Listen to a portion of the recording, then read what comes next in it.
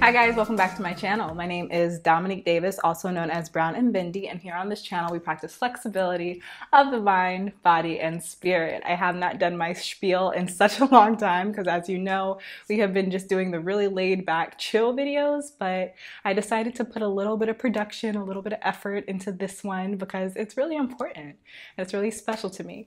You may see that my house is more of a mess than it usually is. That is because I am moving. Please be kind. Don't come for me. Okay, so today we are talking about how to start a yoga practice. One of my Instagram followers reached out to me. So this is for you, girl. She asked me how I started my yoga practice and whether I have any tips and tricks that I want to share. And like all of these different ideas, all these different thoughts started coming up. So I was just like, I'll make a video. It's fine. I'll just make a video. So here we go. So the first thing I want to talk about is what is yoga? Because when a lot of people think about yoga, they think about the physical postures, but the physical postures are just one part of a whole practice. The physical postures are actually referred to as the asanas. Now, when people talk about yoga, you may hear them also referencing meditation, and that is because the actual literal translation of yoga is yoking the mind, body, and spirit. So we use meditation and we use mindfulness practices and we use the physical postures so that we can bring our mind, body, and spirit together, find flow, and find alignment. That whole process, that whole practice is yoga. Something that was really important for me to address in this video was the difference between spirituality and fitness when it comes to yoga, because I think that those are the two biggest ways that we see yoga in our society. You hear yoga and you think of either someone meditating on a mountain chanting Om, or you think of hardcore Lululemon power yoga, So I think that personally, it depends on the person, what they need. Some people are really in their heads, so they pick up a power yoga practice because it helps them get out of their heads. Some people are afraid of going within, so they choose to pick up a more spiritual practice because they're choosing to illuminate what's going on inside of them. It really just depends on what you need, but personally, I like to practice both. I like to practice a balance of using yoga to explore myself, explore my physicality, and also using yoga to stay in shape. What's most important when considering yoga and fitness, at least to me, is always remembering that the purpose of yoga, or one of the purposes of yoga, is alignment. So mental and spiritual alignment, but also physical alignment. So if you choose to start a yoga practice and you want to jump into power yoga, that's fine. Do what feels good, but make sure that the body is aligned. Because what I see is a lot of athletes try to jump into doing power yoga because they are strong, because they already have a physical athletic practice.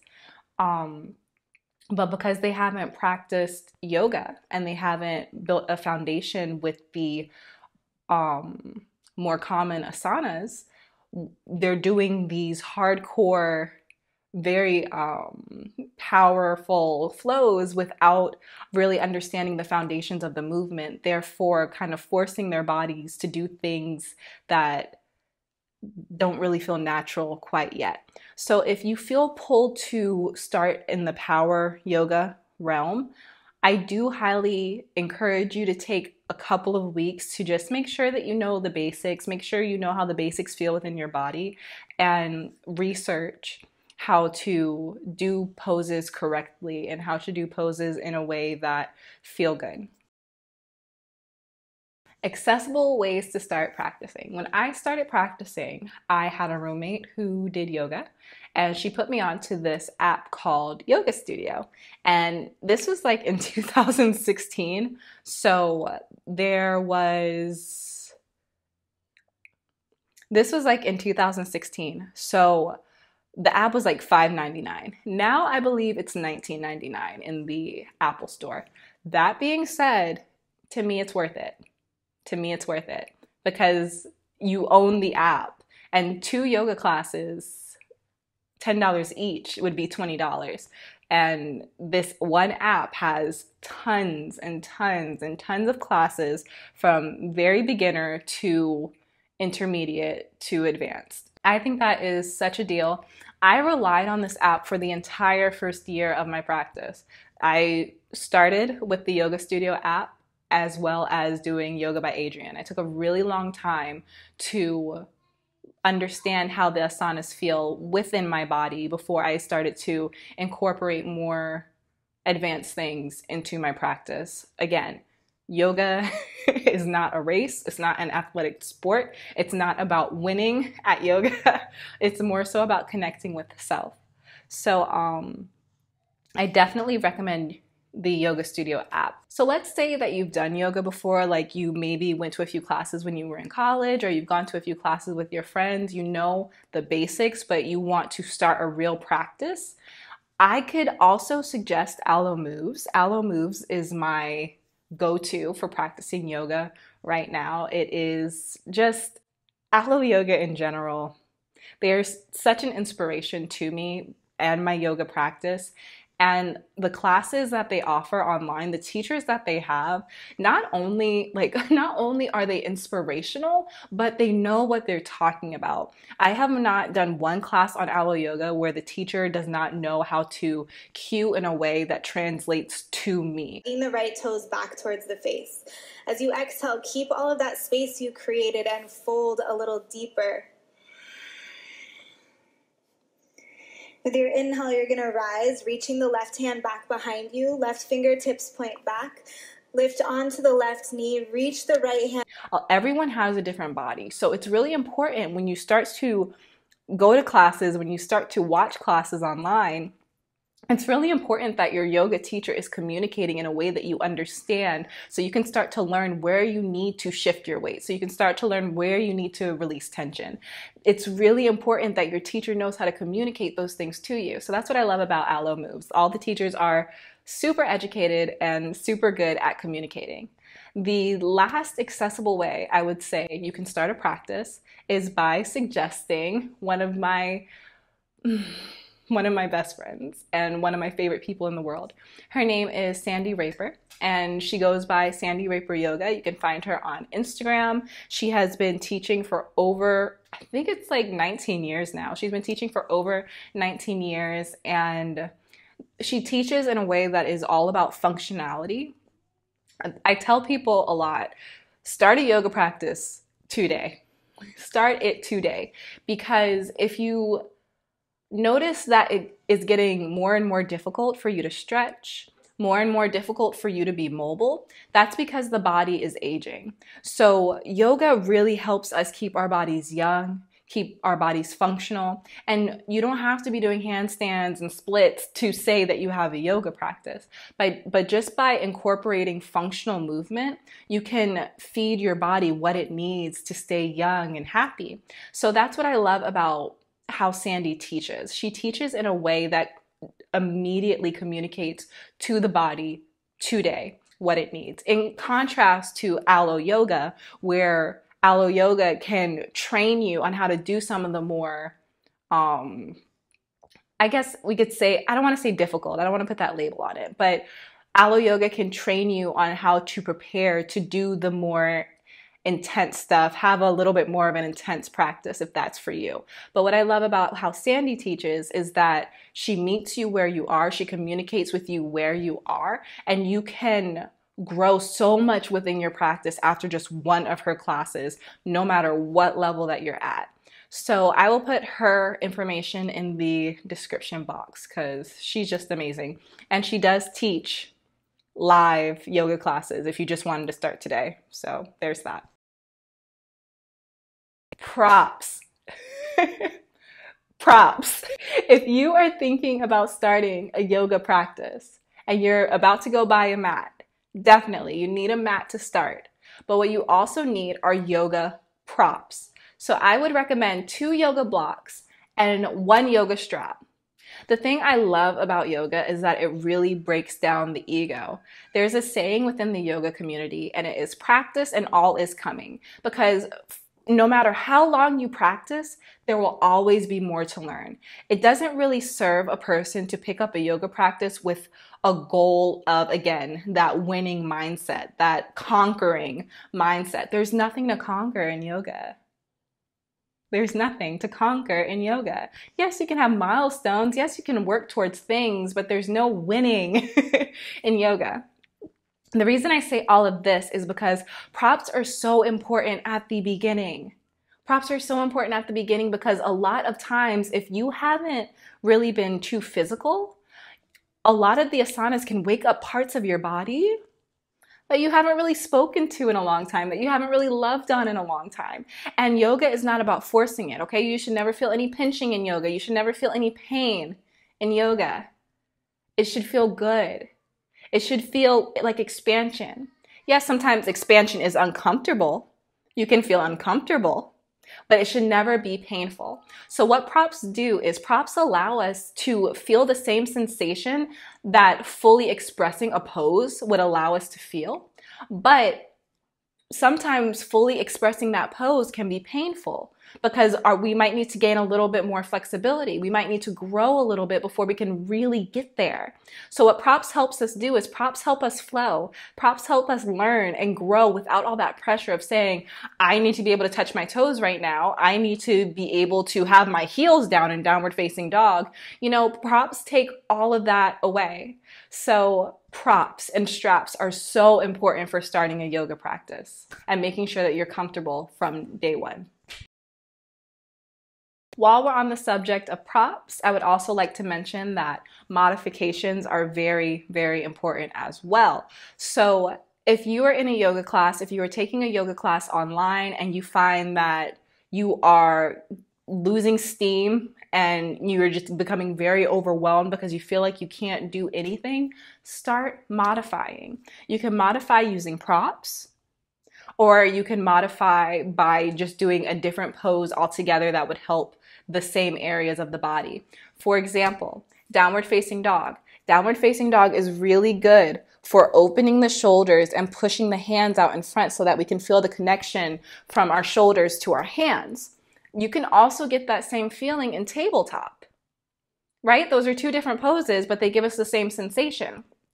So modifications while practicing are also a very big help. There is no winning in yoga. There is no, I finally did this. I'm finally better than I was before. No, it's all a journey. It's all a fluid journey if you let it be. So go ahead and put modifications in your practice and give yourself permission to use modifications and to use props, because that way, instead of you being so in your mind, oh my God, this hurts. Oh my God, how much longer do I have to hold this? Oh my God, I can't breathe. Instead of you being so much in your head, you can actually find ways to get through the practice in a fluid way while still doing poses, variations, modifications, using props to make sure that you're still activating the same muscles without overextending yourself, because it's never necessary. What you can't do today, you might be able to do next month or next year. Practice and all is coming, okay? There's no reason to try to force it today. Have an open mind and meet yourself where you are. That's another beautiful thing about yoga. It really helps us come to terms with where we are in the moment and be content with where we are in the moment, because we're always perfect. You're perfect where you are right now. Even though if you're watching this and you haven't started a practice yet, you're still perfect where you are right now. Okay? So when you start your practice, it won't make you any more perfect.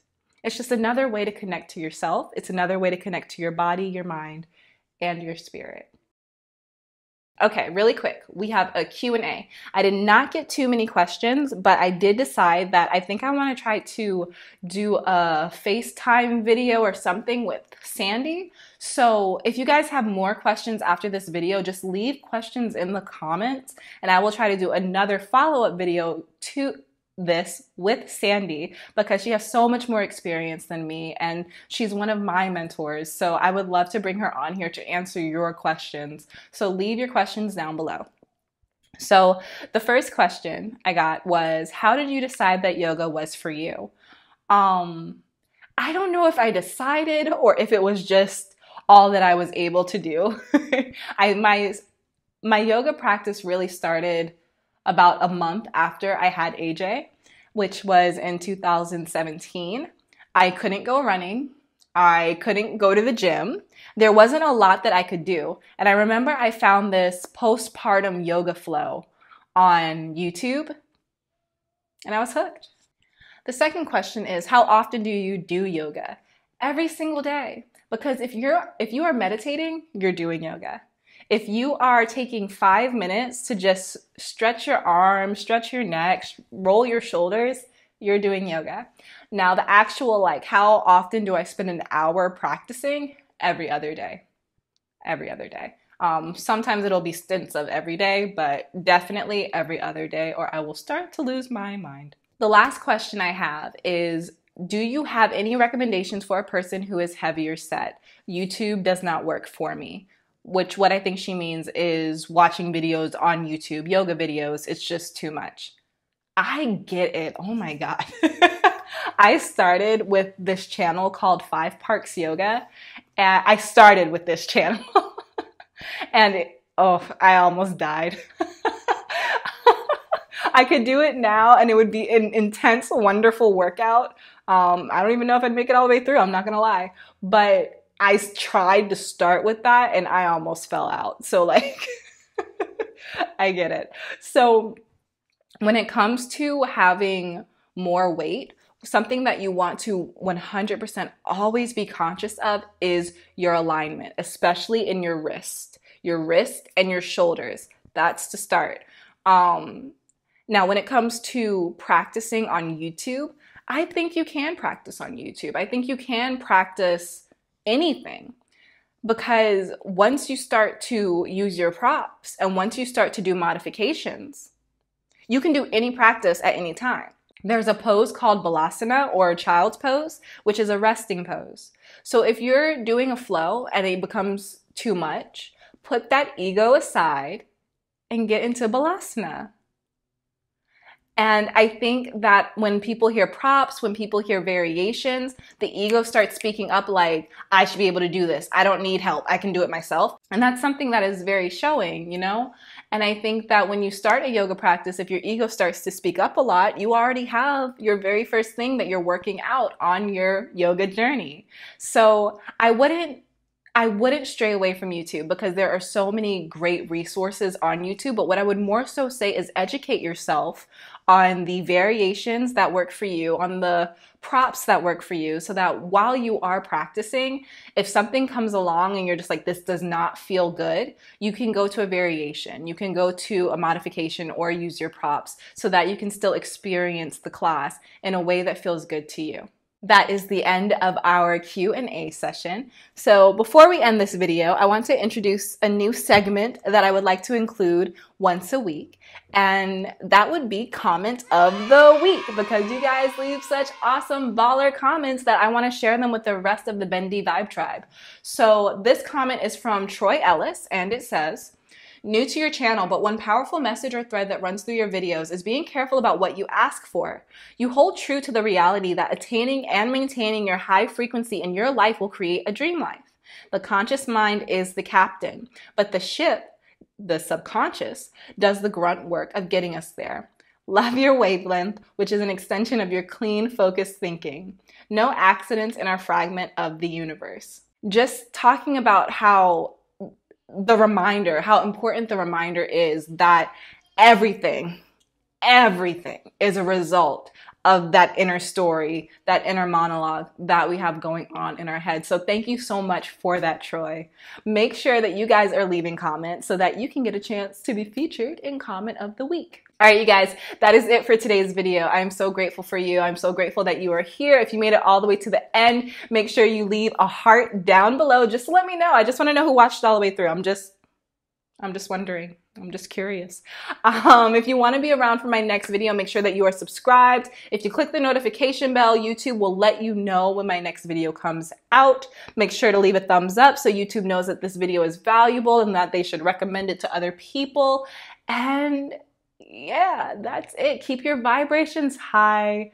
Ignore whatever doesn't have to do with the journey, with the goal, where you want to be. If it doesn't have to do with that, just brush it away. Brush it away. And I hope that you have the best week because I love you.